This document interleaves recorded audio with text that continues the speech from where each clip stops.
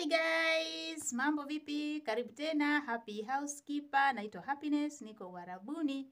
Kama unaangalia kwa mara ya kwanza, karibu sana. Na kama huja subscribe, unasubiri nini? Subscribe ni mara moja, piko. Sasa tunaendelea na story hii ya kaka yangu hii. Siku moja babangu mmoja hivi tulikuwa tunaongea kuhusu mambo ya watoto. Kama haujui basi mimi nina mtoto. So, alikuwa anaongea kwamba huwezi ukamwacha mtoto wako hata kama amekuumiza kiasi gani. Inatakiwa uwe naye pamoja siku zote. Mimi nikamwambia hivi, sasa kama mtoto unamkanya asikii, unafanyaje? Nikamwambia kama ni mimi namwacha tu aendelee na maisha yake.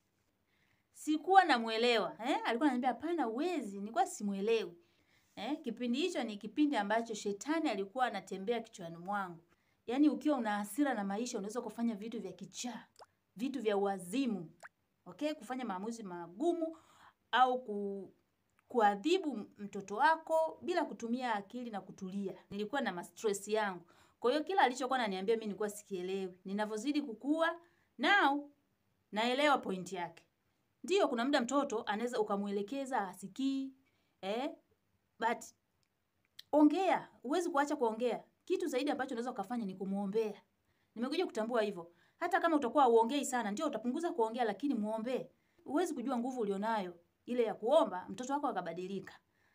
Kwa nini nimeanzia hii story huko? Nimeanzia hii story kuhusu kaka yangu. Najua wazazi huwa tunaumizwa na watoto wetu. Bado naendelea kukua na bado najifunza vitu. Najua watoto huwa wanatuumiza sana mpaka inafika hatua unatamani umtelekeze, umtupe kule. Lakini hata kama ameondoka nyumbani ameenda kuishi sehemu nyingine, wewe usiache kumwombea mtoto wako. Kwa sababu unavyomtelekeza anazidi kupotea. Kwa hiyo sasa nilifurahi sana kakaangu alivyorudi, hata kama alirudi mikono mitupu.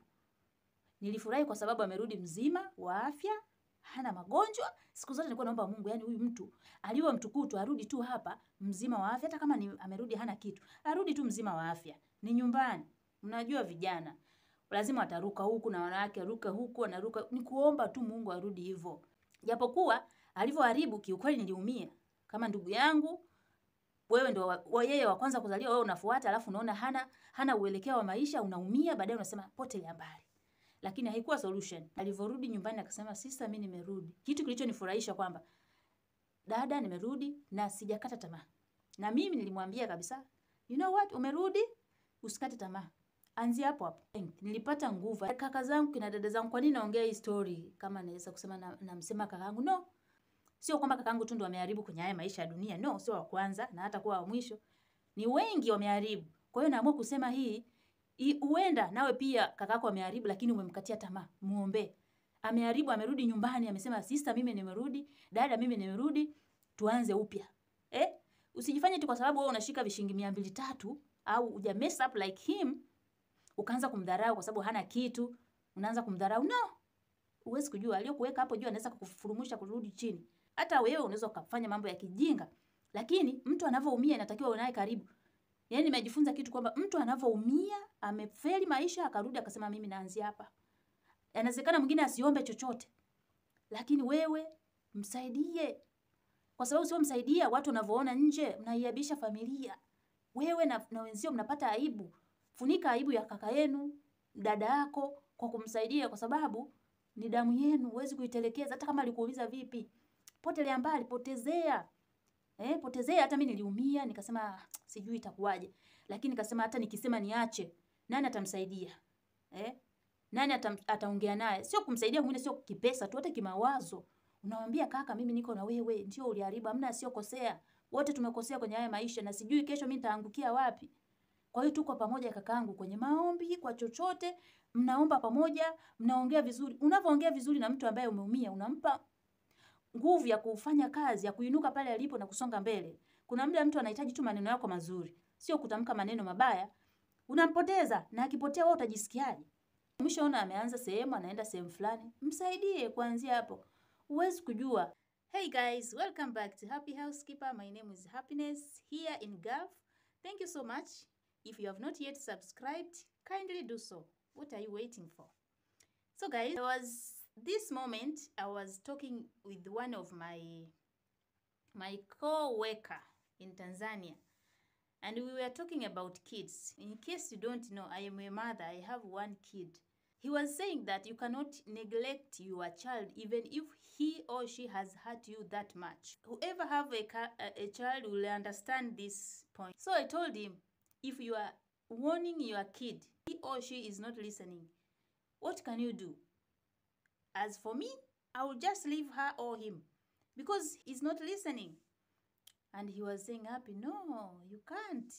And that time, it was the time that devil was operating in my head. So, when you are so angry with life, you can do crazy things. That moment, I was going through hell, you know. So whatever he was trying to tell me, I couldn't get it. And I was like, no. You have to leave them. As I am growing now, you might stop talking much to her or him, but never stop praying for her or him. You never know the power you have. Even if your kid hurts you so much and he or she decided to leave the house, don't stop praying. Like my brother, he was not at home for a long time. But that doesn't mean that because he has decided to live that life, you have to abandon him. No. When you abandon your kid, he will keep on, destroying his life. If you have tried to talk, he's not listening, pray. Kakaangu alivyorudi nyumbani, kiukweli, hata kama alirudi mikono mitupu, I was so happy. I was so happy. Because why? He came back alive, healthy. So I was praying for him to come back healthy, without diseases. You know, young men, you know that. As a sister, he is the first one to be born. I am the second one. I was hurt because you see your brother has no, plan for life. His life is destroyed. You feel hurt, and I was like, to hell. So he came back, and he told me that I am back, but I have not given up for life. That was my strength. Nilipata nguvu. I was so happy to hear that I came back, nothing, but I have not given up. I told him the same thing, that don't give up. Start from where you are. God will do something.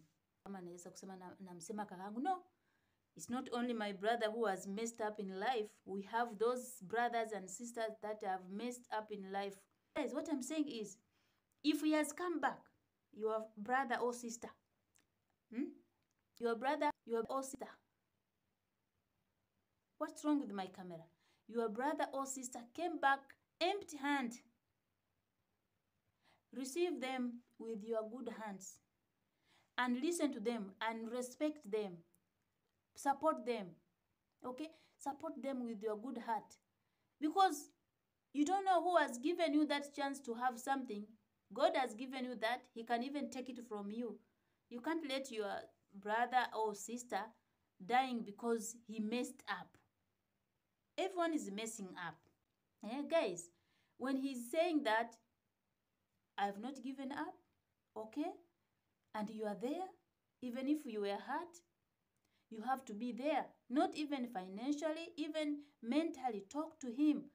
The way you talk good, you give him strength to keep going on. Instead of talking these bad words, someone is already hurt. Someone has already, has nothing. He doesn't know where to start. But he's there. He might even not ask you for support. But you think, talk to him, give him something if you can. Because you have already seen he has started something and he's heading somewhere. Even if your brother, he has nothing, but he is still your brother. He is still your family, your blood. The way you neglect him, you abandon him, people will laugh at you, family. Why are you leaving your brother to live that kind of life? And you are somewhere happy. How can you be happy when your brother or sister is dying? He's going through hell. You can't. You can't. Even if you will be living under mad house, but you are happy, you have this unit,